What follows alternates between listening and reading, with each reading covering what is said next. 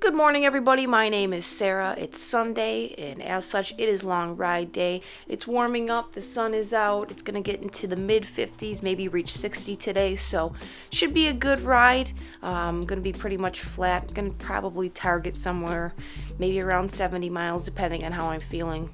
Hopefully, I don't feel like complete shit and have to back out, but we'll see.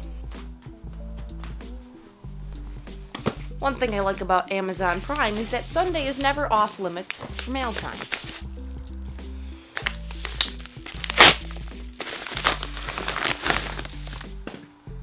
Alright, so this is a screen protector for the S8 Plus. Zag does not have anything yet. This is a tempered glass screen protector, so hopefully this is pretty decent. All of the people who make a tempered glass screen protector, they're pretty much right now an off-brand.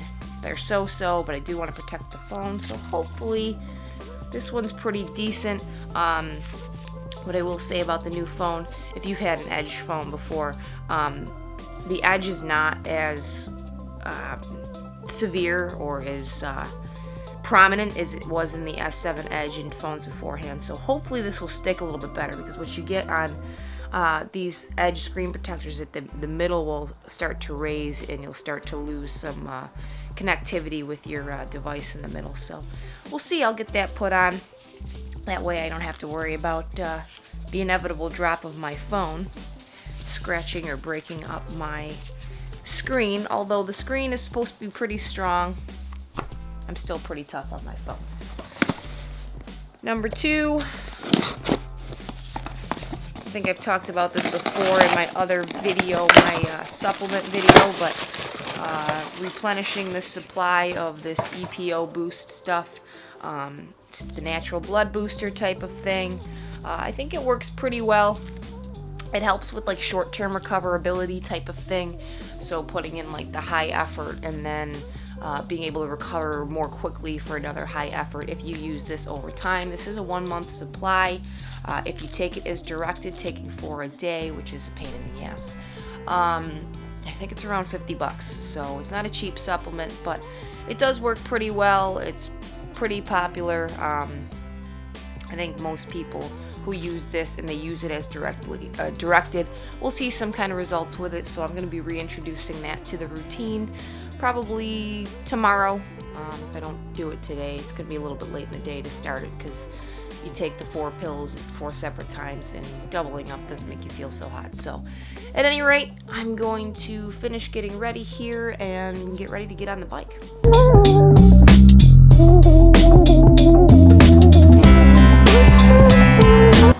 That's the General Mills factory. It always smells like Cheerios here. Cheerios.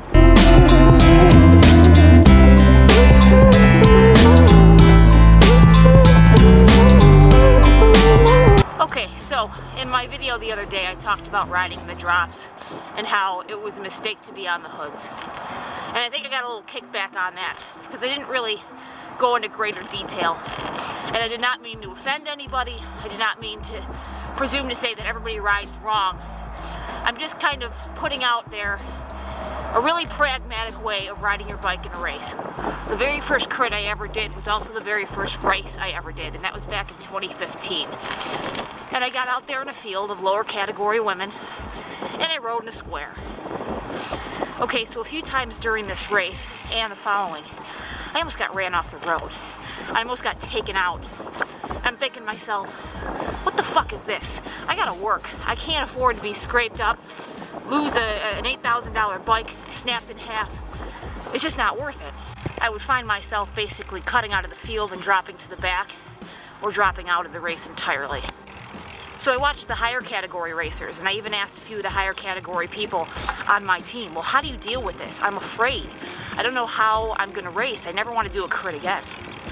And they told me very bluntly, in the drops, elbows out. And that's basically taking control of your space. Basically saying, I own this 2.5 foot space, which is me on my bike, and nobody's gonna push me out of my space on the bike. And it makes you feel a lot more stable.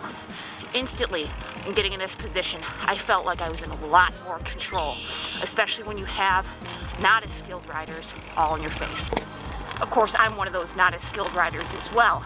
so I don't have as much confidence in my own ability and ownership of my space yet. I've gotten better, but in 2015, I didn't even think I was deserving enough to be there, let alone own my space. So being in the drops makes you a lot more stable. Now, I've gotten some of the kickback that says, oh, the pros aren't always in the drops. Okay, well, when you're doing 21 days at 150 to 200 miles a day in a row, you can compare yourself to the pros. When your lowest end race or your shortest distance race is 5 hours, you can compare yourself to the pros. But most of us are amateurs. We're in short distance races, anywhere between 30 minutes to maybe 3 hours. We race at a different intensity.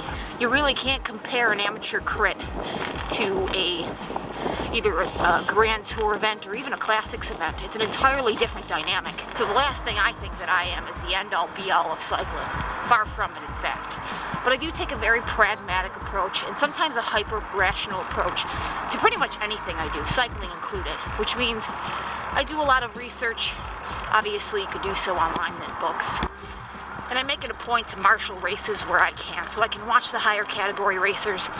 You can do so at like a corner, so you can really view their technique, their style, their form. It's something I recommend all people who are interested in racing to do.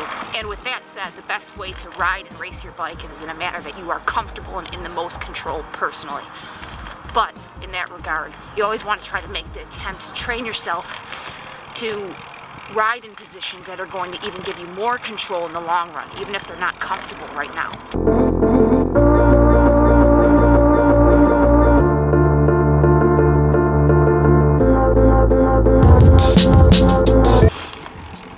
So watching or marshalling a crit is one of the best and most functional ways to kind of observe racers and how they race, the things they're doing right, the things they're doing wrong.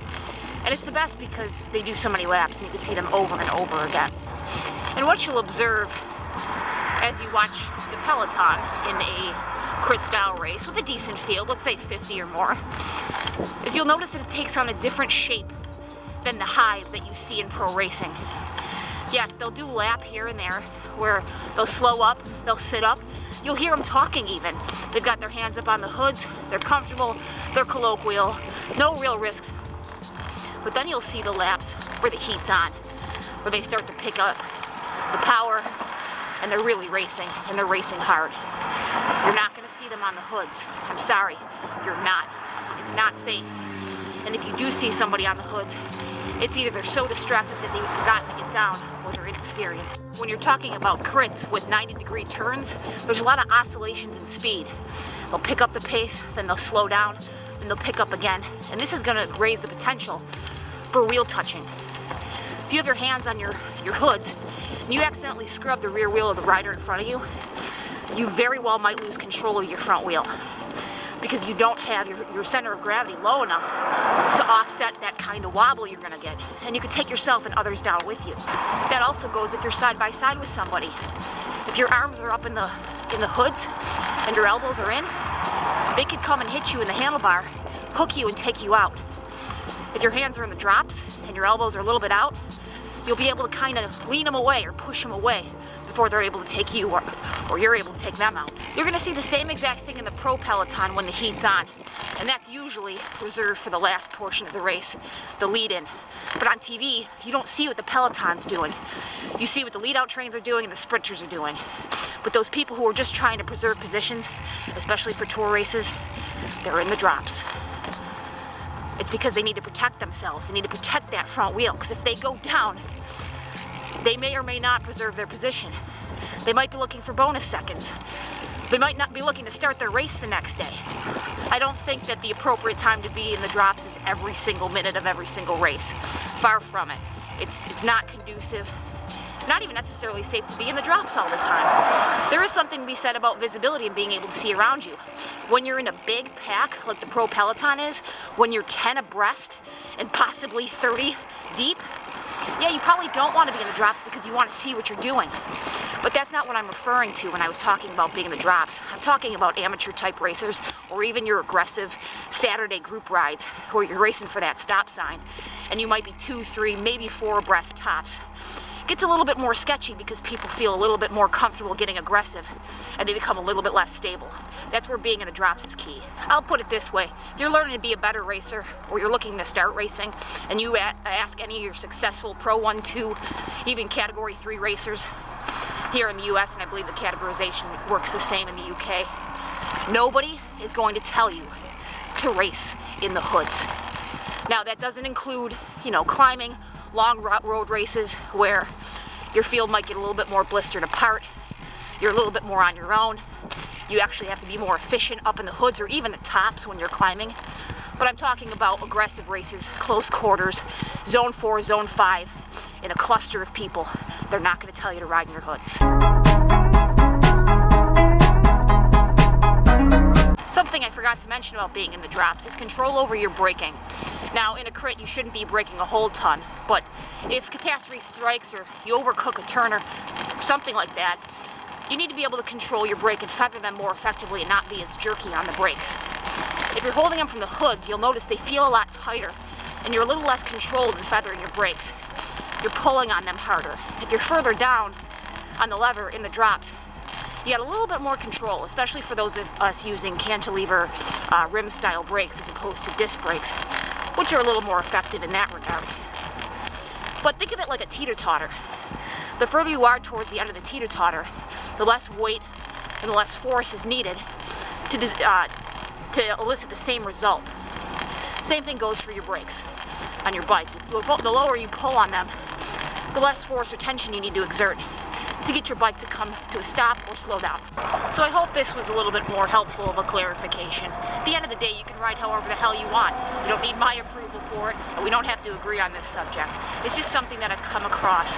And a lot of us, I think, look to pro racers and wish to have their style, their panache, their skill, and we think we're going to emulate them. But the best thing to learn from if you're going to race is learn from higher category racers nearby that you're going to compete against eventually, because it's going to be a more real-life scenario and real-life skills that you're going to be able to learn from, as opposed to the pros who are on a completely different level.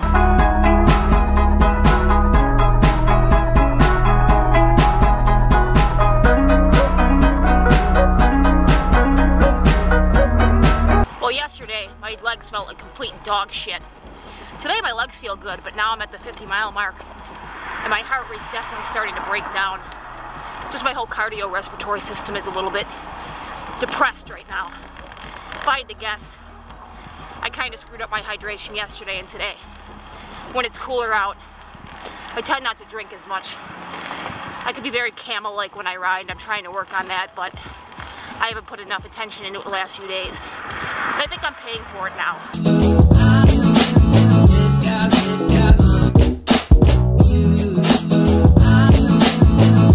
So before I get showered and complacent, I'm going to take care of something that's long overdue. That's disgusting.